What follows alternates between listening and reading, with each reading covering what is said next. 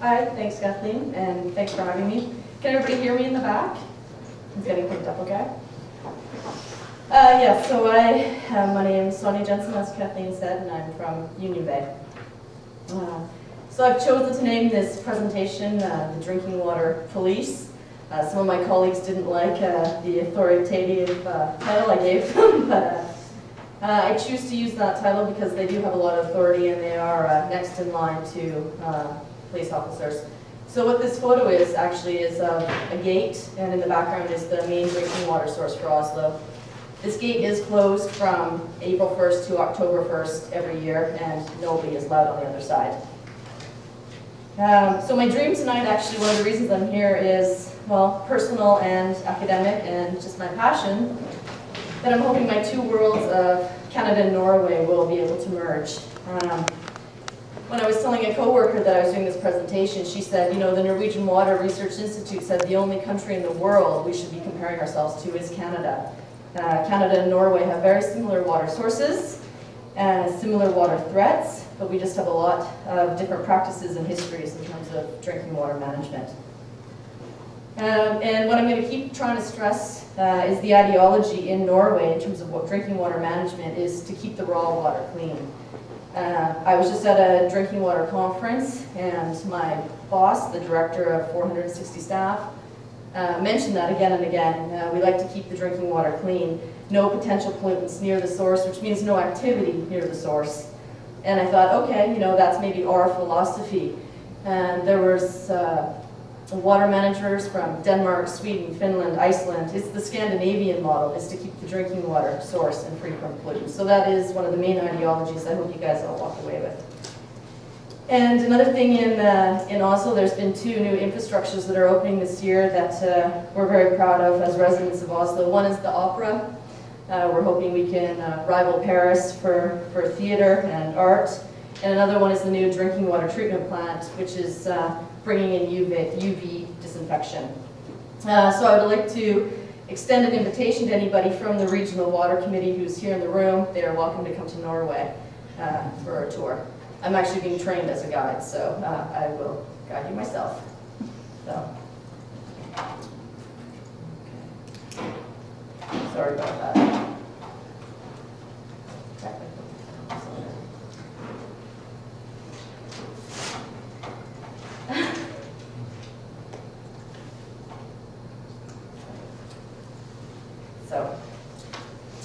So this is Oslo. I don't know how many people in the crowd have been to Norway, been to Oslo, but basically what you see here is the bigger lake in the middle. That's the main drinking water source. It's probably about half the size of the Comox Lake.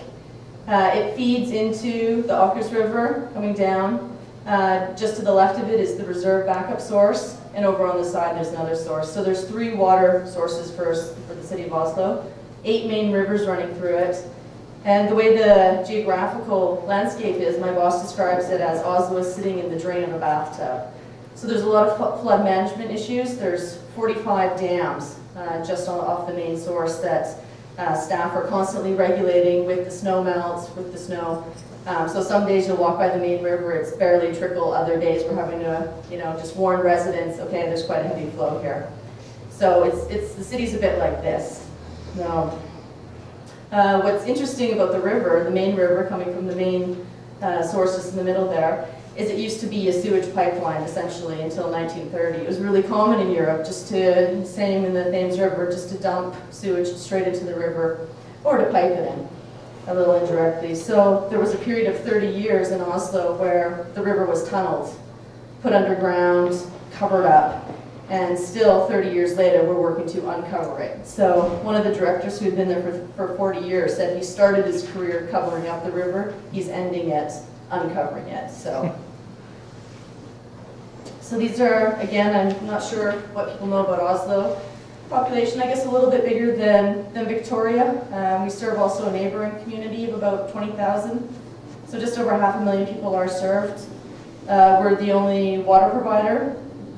Just some facts and figures. So our water pipeline extends, I guess, from Norway to southern Italy, to sort of give you an idea of the infrastructure just involved in one city. There's over 400 employees. Our consumption is about a third of that of the Comox Valley from what I've been reading in the papers lately. One thing I've noticed for sure, I've been back in Canada just for a week and I have a guilt complex every time I flush the toilet here. It's all low flush, especially in Norway. I don't know much about the rest of Europe. So what we budget for in Oslo is 200 liters per person per day. The actual usage is about between 130 and 180, and then we give a leeway budget for leaks on the system, which we've already, it used to be over 30% leakage 10 years ago. It's now down to just over 20, and we're continually working to rehabilitate. Being Oslo is quite an old city as well, some of the pipelines are 100 years. When they were rehabilitating some of the lines, they found water lines made from trees, dugout trees, so quite a different structure. Everybody seems to be interested in cost and money. We did a quick little comparison today, and the price of water is about 3.5 times that of what we're paying in Union Bay. So, but the way it's measured is you can choose to have it metered, installation at your own cost, or it's something called stipulated consumption, where they estimate the amount of usage based on the size of your house. And they take into consideration your garage. If your garage is attached, then it's considered as part of the water consumption mechanism. If it's detached, then it's not configured. So that's how we do the billing there. There's actually not a lot of people who choose meters. It's it's businesses that tend to be metered. But occasionally we get certain famous actors and authors calling us in and saying we want to be metered now.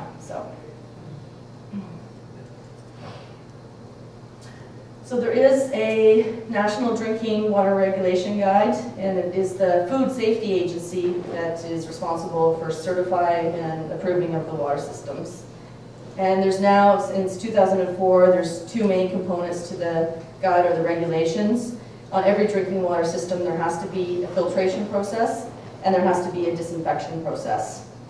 Chlorine has been used in Oslo since 1929.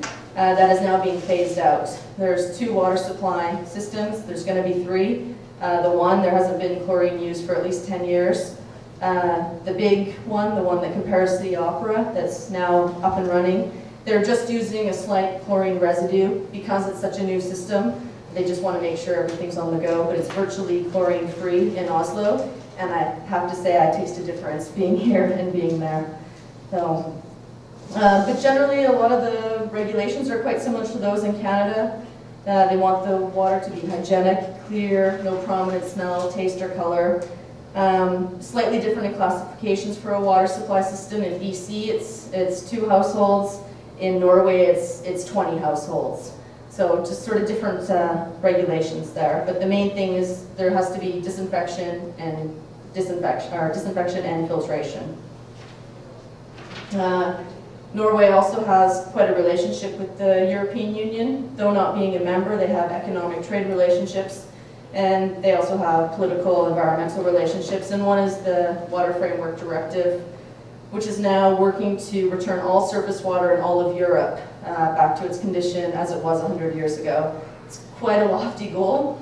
Europe's quite a diverse area, but Norway has now agreed to be part of this as of last year. Another condition of the European Water Framework Directive is to return its source to the same condition it was in when it was tapped.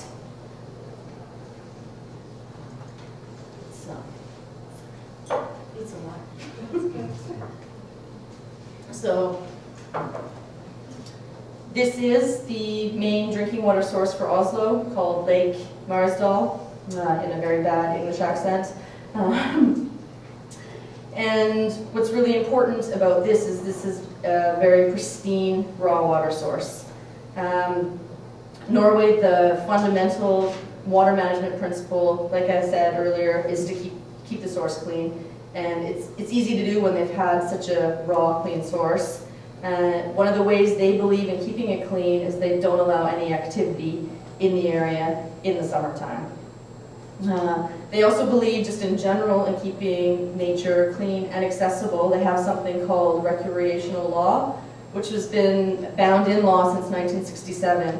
and it allows for equal access to the outdoors for anybody, anytime, anywhere, which in theory means you can pitch a tent anywhere in the country. And I actually did that last year, you know, thinking, you know, we can't just pitch a tent on the side of a highway. Well, yes, you can in Norway because of this law. So there's a lot of respect. There's a lot of respect for how humans can interact in the natural environment in a different way. So again, this principle, keep it clean, is a really strong value in the Norwegian society. Also very new in Norway is a bill that was just passed in April of this year to maintain water and sewage works in municipal hands. 94% of citizens in Norway are supplied via public waterworks. Those 6% who are not are located in remote areas, and it's much like waterworks that you would find Murville, Denman, well-type systems. Some of the reasoning that was used in Parliament for keeping it in public hands was that water and sewage infrastructure is so completely vital that any sort of impact on that system is going to impact all other systems in all other sectors. Another argument was the self-cost principle. The water and sewage works where I work is not allowed to make any profit ever. They're never allowed a plus in their budget. We're run solely on the water bills. So that was the principle, that we want to keep it affordable, and it's a very important part of society. So here I hope people can see this map okay. The green basically is what is owned by the municipal water district, and the yellow is what's owned by what is a private land baron since the 16th century. The municipality and the private land baron have a very tight relationship. This has been a drinking water source since 1866. Shut down the lake. Okay. So I get good perception, because this is the drinking water supply. Yeah. So all the green, This, yeah, all the green is owned by the municipality. All the orange is not. But the orange is part of the watershed still. So in opposition to some of the things that's happened around here, for example, infractions to Beach Creek, private property in Oslo is not governed and monitored by a private council. In Oslo, private property is held, the owners are held accountable and have to obey the exact same environmental laws as the municipality does. So we've got the same regulations for both landowners. So there are some activities in the watershed which I will get to, same regulations for both. And there's a long history of two different landowners. Just the water district alone is the newer landowner, and they've been a landowner there for 150 years. So, some of the things that the municipality, there's 520 kilometers of roadway in the green and yellow zones, which the water district uses to go and monitor activity and enforce, basically, all the laws. So we pay the private landowner about $40,000 a year so that he keeps the road clear of snow. So that's one of the relationships we have. Another one is he has a lot of fishing rights in his area that are outside of the drinking watershed. The municipality buys those fishing rights and then turns around and opens it up to the public. So again, that's how that relationship works a little bit. So for example, a picture of this cabin here. It's actually a cabin for me as an employee. There's about 7 cabins available. They're free for all employees. They sleep anywhere from 2 to 13 people, and all you have to do is say, I want this date, and they give you keys. Not all of them have electricity and running water or toilets, but that's a service that's available for us. There's also, when I say forestry, there is like a small mill to the side, outside of the drinking watershed that this private landowner does operate. There's some housing for his employees. There's also a school, much like the Sandwick School. There's also, again, outside of the drinking watershed, but this is a massive area, like the map showed, a lot of skiing trails. Norway's quite famous, I think people would know, for cross-country skiing. There's a lot of skiing trails and there's a lot of hiking paths. So you see that there's even with all these activities, the lake is still protected and it still supplies up to 90% of the population. Now, this is the fun part. So I was lucky enough to go on a private tour with the water police. So the sign in the top left corner is what you first see when you approach the lake, and it says, "Welcome to Lake Maridel, protect the drinking water," and then no tenting, no fishing, no swimming. The van is what the drinking water police, the water employees drive around, and the sign on the side says Drinking Water Authority. The other photo is the picture just above one of the regulation dams, and it's explaining how to protect your drinking water. The last photo is my colleague who took me around, and, well, he just wanted to be a little famous in Canada, so I said I could photograph him. So, but that is how they approach the public in those vans, in those jackets, with Drinking Water Authority on their back. So, while the Food Safety Agency sets the health requirements that are legally binding, it's the water district that maintains the regulation and polices it on the first hand. So they police daily. In the summer, they actually get backup from the Oslo Fishing Society because there's a lot of sort of fishing outside of the drinking watershed, and there's a lot more traffic in the summer. So they do dam regulation as well, 45 dams that they're regulating, measuring snow depths to see if they need to regulate more dams, fixing fences, all these kind of things. What I thought was really interesting is they have the legal authority to fine perpetrators to the Drinking Water Regulation Act. So, for example, offenders could pay 400 Canadian dollars if they're caught with a fishing rod in the drinking water. They can also call for police backup if necessary, if people don't move outside of the restriction zone. There's only been 2 incidences, actually. One where they actually did have to call for police backup. Some, well, I'll say youth, but it might not have been youth. And another time they happened upon a couple, as my mom would say, making whoopee, and they were within the restriction zone. So that kind of activity is not allowed either in the restriction zone. Norway there. Make whoopee in Norway? No, not in the drinking water.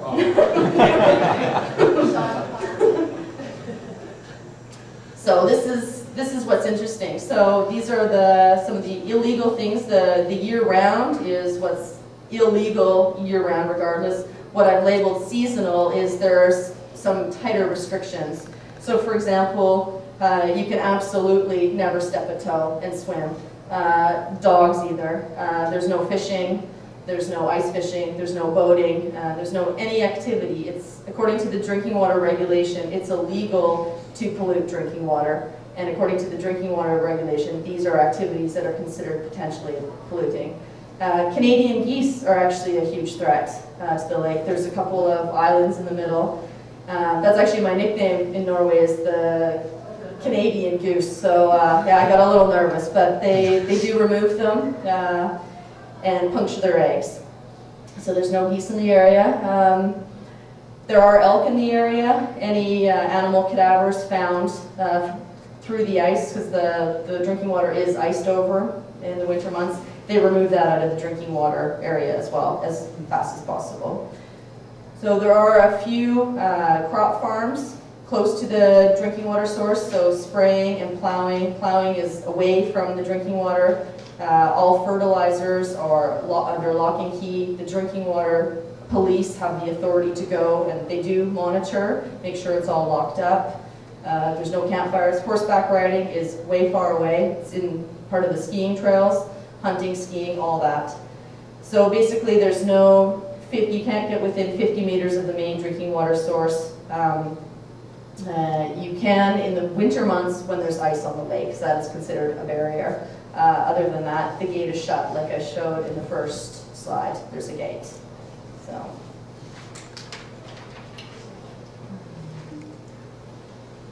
So I've been thinking about this a lot, and this is maybe what my life is, trying to find the similarities and differences between Canada and Norway.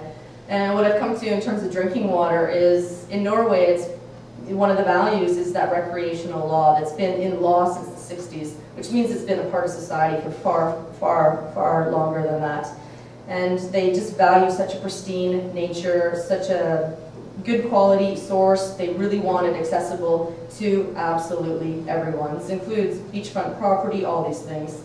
You can easily see in Courtenay that's a lot different. You can see that around Comox Lake. You can see that with Beach Creek. You can see that with the logging. You can see that with the expansion of camping. So right there you see a difference. And also there's a history in Norway of having water police. It's considered one of the creme de la creme jobs where I work. And there's just no way you can get in because everybody who does it, their grandfathers did it, their fathers did it, they do it, their sons will do it, their daughters will do it. There's just no way. There's a long tradition of guarding the drinking water like this.